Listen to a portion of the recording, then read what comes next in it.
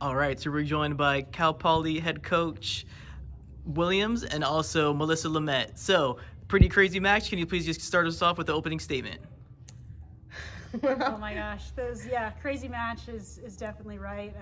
We lost a tight one to them on Sunday, and so to play them not even a week later, I just cannot be more proud of this team and how hard they fought and came together. And it was a 4-3 match on Sunday, and so the fact that Melissa got to clinch it for us again today, oh my gosh, it's so fun. It's so fun.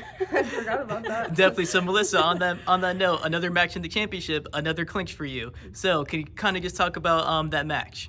Yeah, so I think, like I said last time, we were really looking forward to this match. We were really looking forward to getting some get back, and I think we definitely did that.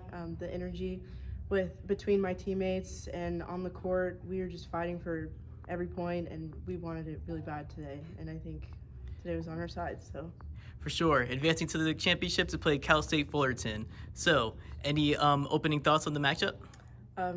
Same thing, to be honest. They beat us in regular season, and we're looking for revenge again. And so we'll see what happens, but we're gonna fight again tomorrow. So Melissa, how were you just able to kind of collect yourself, there in that match and kind of come back and then win in the tiebreaker? I mean, there was a lot of emotion there. How were you able to just secure that win? Well, I will say experience does help. I've been in those situations before over the years, but Coach Ellie told us and Coach M told us, just take your time, recollect yourself, recollect your thoughts, and just go for what you want and commit to the shot, commit to the game plan. So I think that's what I did.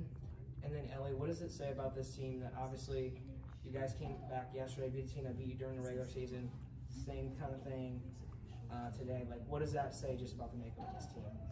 Oh, they have so much heart, and they just have, it's just really a fun group to be able to coach, because they want it so bad. And during the regular season, we lost a lot of 4-3 matches, including to Long Beach and Santa Barbara and to Fullerton. So, and after those, those sting, those really hurt, and to be able to tell the team, like, to still get them to believe that they can pull those matches out. We're so close, and to get them to still believe in the tournament.